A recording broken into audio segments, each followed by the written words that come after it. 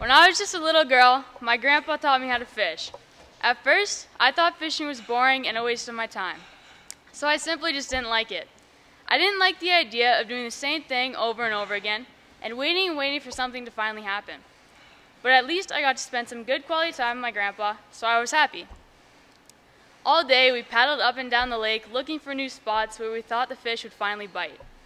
After a while of searching, we finally found our spot, a corner of the lake underneath an old log. I still remember feeling my line pull and yelling to my grandpa that I had a bite. He said, "Quick, hook it!" So I pulled as hard as I could and reeled the fish in like my life depended on it. I slid it to the side of the boat where my grandpa took the fish off the hook for me. Staring at my fish with the biggest cheek-to-cheek grin on my face, I remember the pure joy and relief I felt. Now you may be asking yourself, why is this girl telling me a story about fishing with her grandpa?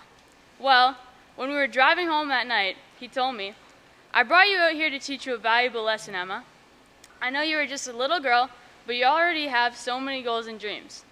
In life, when you're striving to reach something, you have to prepare, work hard, and even sometimes think strategically."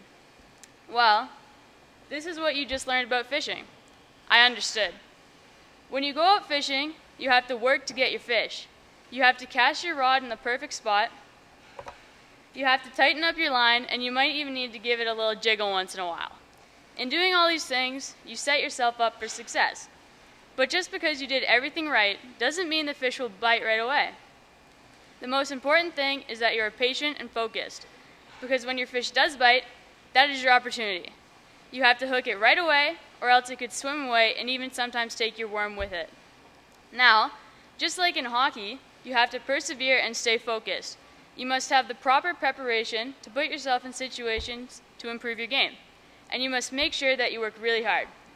If you do all of that, then you put yourself in a good position for success and to give yourself opportunities, whatever they may be.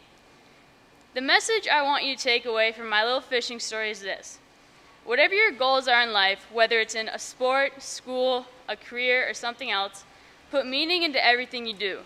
This means preparing yourself physically and/or mentally, finding yourself an environment that challenges you for the better, and most importantly, working hard in anything and everything you do, focused on your goals.